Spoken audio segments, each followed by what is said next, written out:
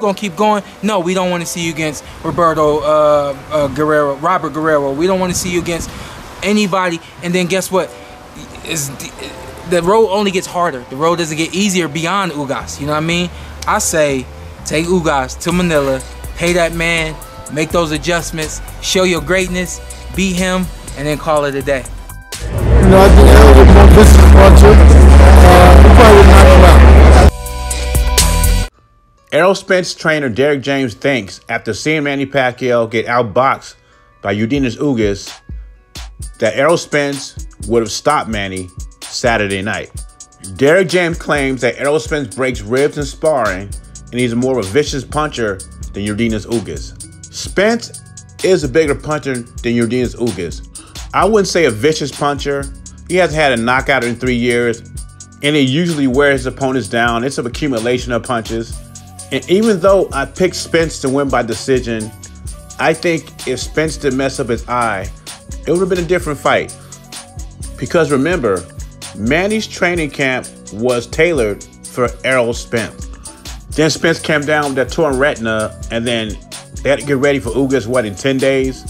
It seemed like Ugas was training longer for Pacquiao, but that's another story, another video. We'll just say both guys were training for 10 days. It seemed like Ugas was more prepared for Pacquiao than Pacquiao was prepared for him. And I'm not taking anything from Ugas, but what I'm saying is he was more prepared for Errol Spence than Ugas. So we'll be looking at a different fight. Pacquiao was training for the southpaw. Ugas is orthodox. And I'm about to piggyback on what DT3 said earlier. Ugas is a more defensive, responsible fighter than Spence is.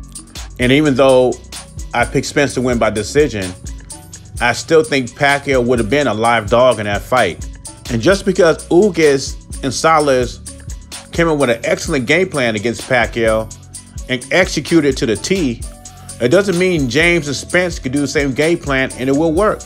Ken Norton and Ali had 3 fights between 1973 and 1976. Ali won the series 2-1, but Ali will admit Ken Norton was his toughest opponent. In the trilogy fight, some people actually thought Ken Norton won that fight.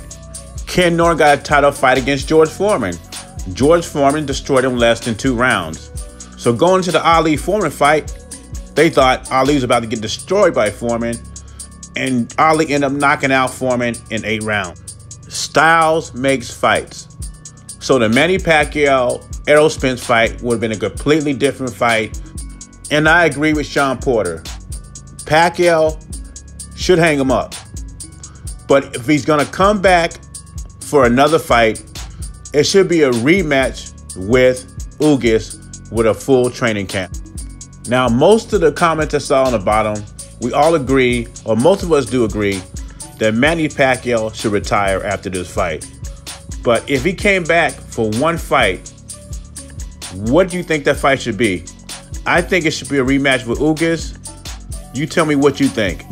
But for some reason, I think it's going to be a rematch between Ugas and Porter. But we'll see. Also, if Errol Spence and Manny Pacquiao fought Saturday night, would Errol Spence stop him? Leave your thoughts, comments, and opinions below. JBZ, I'm gone.